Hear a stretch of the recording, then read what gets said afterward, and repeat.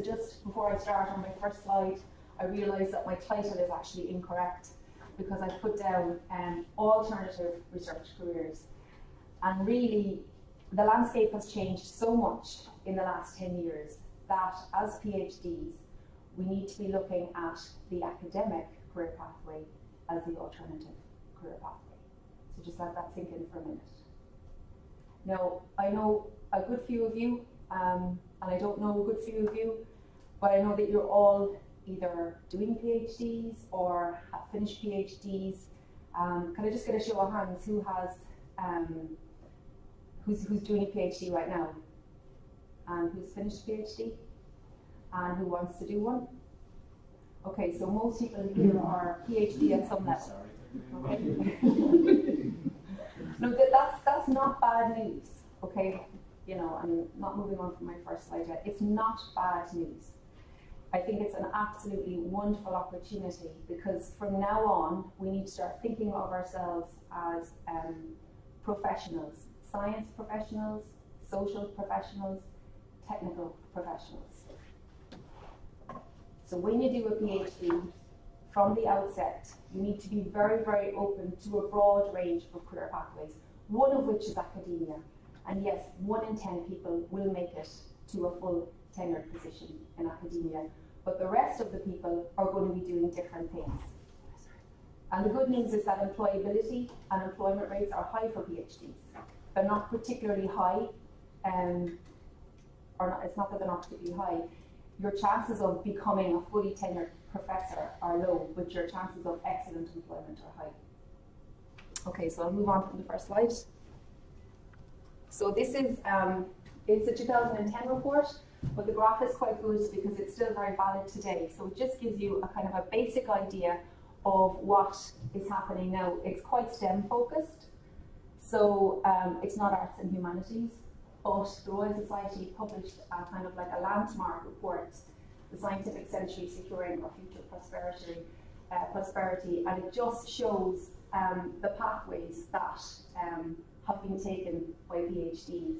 So we see that 53% have worked into careers outside science, and over 47% who are in science, 30% stayed for early career, of that 28.5% then went back into a career outside science. 17% went to non-university research or industry careers, and if you look at the very end point here, 0.45% end up in professor positions. But that's not bad news, okay? And I suppose the whole thing that we're trying to do at the moment, people like myself and Mary and other people working in research administration, what we're trying to do is try and foster a culture change. So when you start a PhD, you're no longer thinking about a career specifically in academia. You could have a partial career in academia. So you could go and do your postdoc, you could do your senior postdoc, but still have the aim of getting out afterwards and moving into industry or business. Any questions so far? Okay, this is just from the NSF and doctorate recipients from US universities. So there's just 2 graphs here, and they're looking at definite commitments at the doctorate award by non-science and engineering field of study from 1994 to 2014. So we'll see here, for example, humanities, just above 55% in 1994, down to below that in 2014. And you can see that the general trend is slightly downward for that. And it's kind of similar for the definite commitments for the science and engineering fields, but I see Tony here. Tony, what do you think of our graph? Are these all American figures? The first one was English, so it's the Royal Society in England. There will be some Irish stuff coming up. This one is the NSF, so it's US figures. Okay, just a little bit about the academic career structure in general. Now, it's not all going to be all doom and gloom, guys, right? Just trying to paint a picture for you of the landscape at the moment. So the career structure has gone many changes in the past 30 years, and the whole landscape has changed hugely in the last 10 years, even since I finished my PhD. I was just saying earlier to Fiona, it would have been quite easy for me to kind of step into an academic position after my PhD, but it has become increasingly hard over the last 10 years to do so. there's more uncertainty in terms of the traditional career path, and maybe that's the way we need to be looking at it. So the PhD into academia in the long term is the traditional career path, and what PhDs now need to be looking at is the bigger picture and all the different types of careers that you can have from a PhD by being a career professional. So a high degree of competitiveness, less possibility for new hires to obtain permanent contracts, and in general the demand for positions is higher than the offer. So the measures designed to make universities more flexible and less financially liable in their staffing has made it a bit harder to achieve permanent full-time appointments, and the short-term and fixed-term contracts are common. And they do provide some degree of insecurity in the workplace. So as the number of students enrolling in Irish universities has increased rapidly, upward mobility has become more difficult, lecturers have less time to devote to research and are asked to devote more time to teaching responsibilities. But if you're going for promotion, the first thing they're going to look at is your research portfolio, and so it's kind of a catch-22 in that situation. Okay, and then just on gender, yeah? I'd say professor means something different to these guys. This is Ireland. But even like European Institute professor, or even in Trinity, Okay. professor is really senior lecturer. Yeah. You know, they're not So we'll say senior lecturer to associate professor to professor.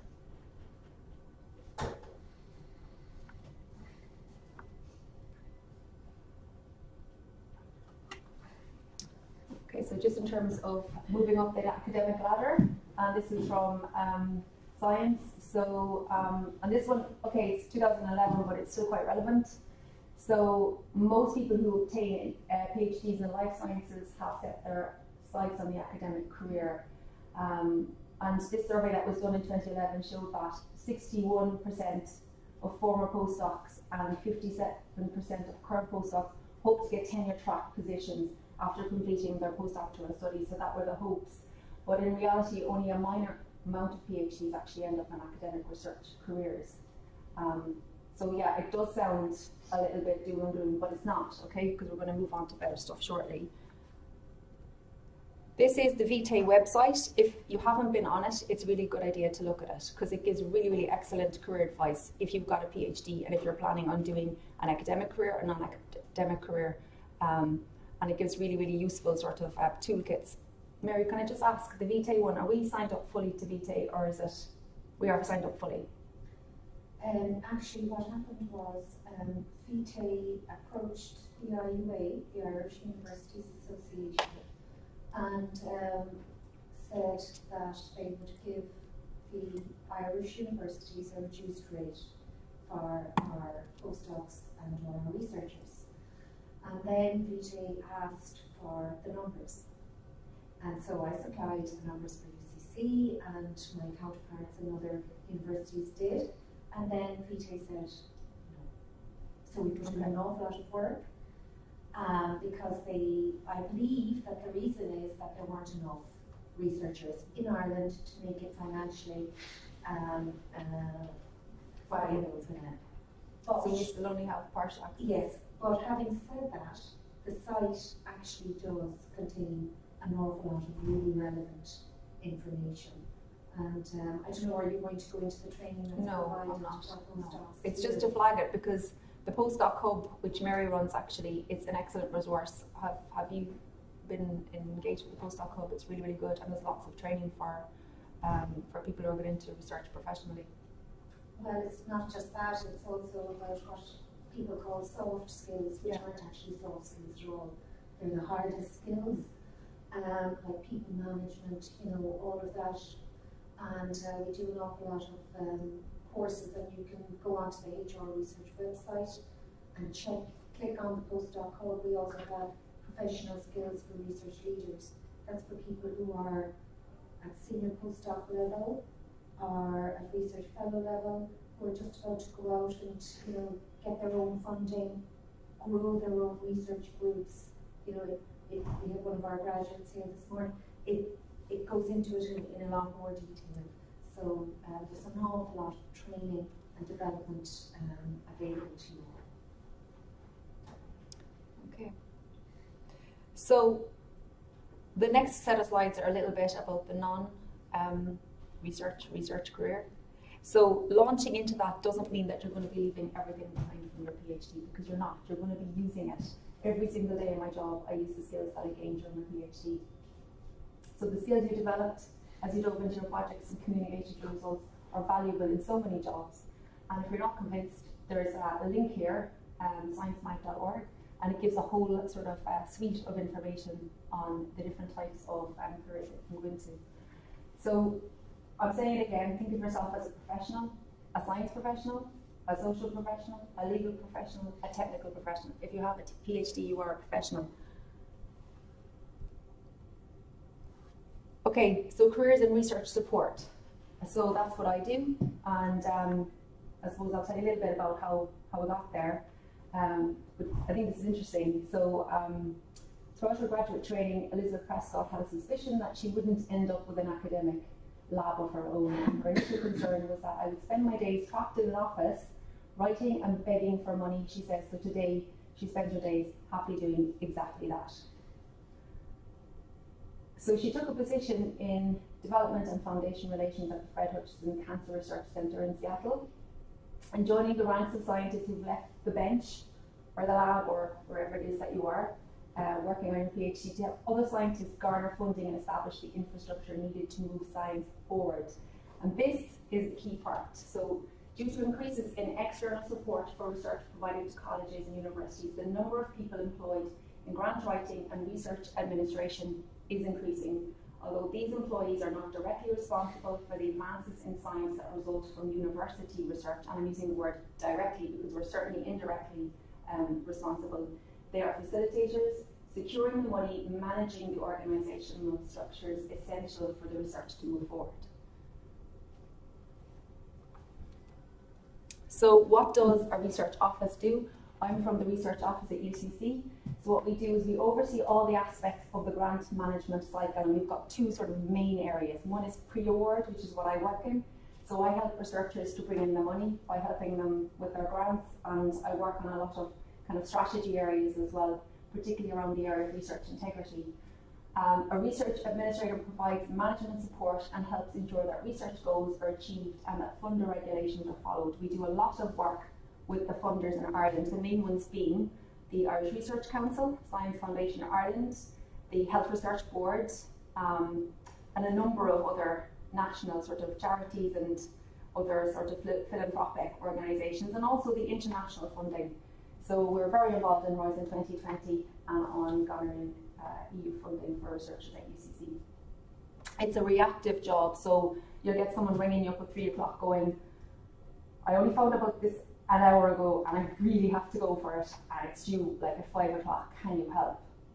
And so you could be on the other end of the phone going, all right, I'm going to have to drop everything I'm doing right now, I'm going to have to get the budget reviewed, ring finance, see if they can do it quickly, then I'm going to have to get things signed off. Is any HR David around that they can actually sign, going to find a signatory, try and glance through it to make sure the terms and conditions and the researcher isn't signing up to anything that they shouldn't be signing up to, or that's going to put them or the university at risk, and all of that has to be done in 2 hours. So that's the reactive part of it. The proactive part of it is being able to develop strategy, being able to look at the bigger picture of what's going on in the research community. And I can say hand on my heart, I wouldn't go back to being a researcher after working in this job because it is so fulfilling. So I know what's going on nationally in the research sector. I know what's going on internationally. I get opportunities to go to fantastic meetings where they're discussing strategy and development in the area. And that for me is hugely fulfilling. Okay, we provide solutions so that we're the conduit between the stakeholders, providing the knowledge and the expertise to address the challenges that are faced by the research community. And it's not just about bringing in money, there's a lot of other stuff that goes on behind the scenes. And one of the big things at the moment, which I've mentioned already, is the whole area of research integrity. And so there are kind of like big areas that are in kind of the research landscape that we have to look after as well. And at the moment we're developing a strategy for research integrity training and development at UCC, together with the National Forum. So if you like the following things, working with a wide variety of people, so I could have a physicist in talking to me about quantum stuff in the morning. I could go and meet someone then who is working in social care and they might be looking after children with autism. Then I could meet someone who's working in pure mathematics, you know, and you get to work with these fantastic people wide variety of personalities. It's really, really good.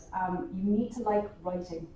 And I always loved the ideas stage. I always loved being able to put the ideas down, make a paragraph look good, make it sell itself, love the writing end of things, and that's a big part of the job. If you love developing ideas, I love developing the ideas more than I do actually doing them or finishing them. I like the development part of the idea. We do a lot of forecasting, so what's coming down the line, what's going to be coming down the line next year, what kind of research priorities are going to change, looking at the EU landscape, what's happening in Horizon 2020, what are the work programmes going to be like, what are the different strategy groups thinking of. We're heavily involved in that, and then we develop our UCC strategy on the back of that. So we keep an eye of what's going on internationally and nationally, and then we develop the strategy on the back of that. We look at the bigger picture. That's the bird's eye view of what's going on. Resource investigation. So say, for example, someone might come into the office and say, look, you know, I've got this really good idea. I really need to find someone to work with in the area of psychology. Can you help me? So then you might be able to put that person in touch with someone who can collaborate with them. They might need a particular piece of equipment that you might know about. So you put them in touch with procurement because you have to get your 3 different quotes. So you work a lot in pulling groups together as well and making sure that researchers at UCC who have great ideas also meet other researchers at UCC and other universities who have great ideas that they can work together. We're also involved in a lot of event organisation. So we have Fulbright coming down next week, and they're going to talk to you about, well, whoever is interested, about getting a Fulbright award. But we constantly organise events from the different funding agencies, nationally and internationally. So you have to like organising things. And you also have to be the type of person who likes working in customer service. You have to be the type of person who, if someone rings you at 4:30 or 5:30 on a Monday, Tuesday, Wednesday, Thursday or Friday, that you're okay to talk to them then. Okay, so you don't have to particularly love it, but you have to be okay with the lastminute.com, which I've already talked about. So someone rings you up at the last minute, but you're in the middle of a really intense review. A researcher who has come to you weeks beforehand, gave you a fantastic proposal to work on, and you're working through it, and someone rings at 4:30 with the usual, I really need this in by 5 o'clock, what can you do for me? So you have to be able to just drop what you're doing, go and have a look at their stuff for them as well. You have to be able to deal with the lastminute.com because it happens a lot. And one of the big things is that you have to be okay with being in the background. So you'll get a thank you. If someone gets an award, you'll get a lovely thank you and it's great and that feels really, really good. But you will never be up there in the limelight. And you have to be okay with that. You also have to be okay with high pressure deadlines. A few weeks back, we had a call deadline with over 30 applications going in, and they were all big sort of proposal programs. So you have to be okay that you could actually manage that kind of thing. You know, working in research administration, you do end up being okay with that because you learn over time how to do those sorts of those management programs. You have to be able to work outside your field in the sense that you have to be able to work with a wide variety of researchers from a lot of different backgrounds. And so if you're the type of person who likes to work in the arts or the humanities or in public health or in physics and you're not really that comfortable working on projects outside that area, then research administration is probably not for you in that sense, because you need to be able to work with people from a wide variety of backgrounds and a variety of personalities. You also need to be able to work with non-academics. So in the research office, we do a lot of going outside UCC and working with people who aren't in academia. So like Cork County Council, for example, or Enterprise Ireland, and the different funding agencies. You have to be able to be structured in the sense that if you have 30 applications going in, you need to be able to make sure that they're all managed appropriately. And especially if you're responsible as the research office for actually pressing the submit button, if you don't press that, it doesn't go in. You have to be able to be okay with that. And you also have to be okay with the idea that there could be no structure. So you have to be very flexible in that sense. There could be no structure because you may be in the middle of something and someone else will call you up and you have to just stop everything and go running for them. So what kind of people are needed? Support role experience. Most of you who do PhDs, you have already got this kind of experience, and I suppose this slide is quite about how PhD people who are doing PhDs already have the skills that will allow them to be good research administrators, if that's the kind of role that they'd be interested in. You need to have really, really good communication skills. You need to have research skills and experience, depending on what part of research administration you go into. If you go into financial administration, you don't necessarily need to be good at the research skills and experience. If you're going into the HR end of things, you don't necessarily have to have the research skills and experience. But if you're going into the pre-award area, which I work in, you are at a distinct advantage if you have these skills and experience from your PhD. You need good time management skills. We all know doing a PhD, you do end up being very, very good at managing your own time, especially if you're working part-time as well. You need the ability to manage data. You need to be empathic and supportive. You need to have good organizing skills. All of these stuff that you're learning or already have learned from your PhD. You need to have excellent writing skills. When I started my PhD, Ivan used to give me back the document and used to be covered in modern art. It was absolutely red and green and whatever colour. And at the end of the PhD, there was only a few little marks. You know, and I suppose one of the great days was when he said, "You can finally write," which is wonderful, you know, because that was that whole experience. You learn how to write. It's a fantastic skill.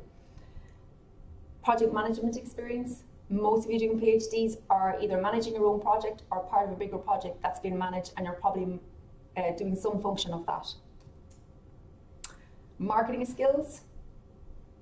It's an advantage, certainly. You don't necessarily have to have full-on marketing skills, but as you're doing a PhD, even if you're recruiting applicants or recruiting subjects for your work, you need to be able to go out there and advertise and sell the ideas. Excited by diversity. As I said, we work with a wide variety of researchers from so many different disciplines. You need to be excited by diversity and also be excited by other people's projects and not just your own. Which is why I am doing research administration and not working in full-time research, because basically I wasn't excited enough by my own stuff. That is another thing. So, and I mentioned it to Fiona earlier today. So one of the reasons why I'm working in research administration is because when I was doing my own research, I got a bit bored of it, and I would move on to something else, and then I get a bit bored of that and move on to something else. Could never quite figure out why this was happening, but I was just excited by new things and the ideas phase. Okay. You have to be a good team player, highly flexible, and this is an important one, happy without the limelight.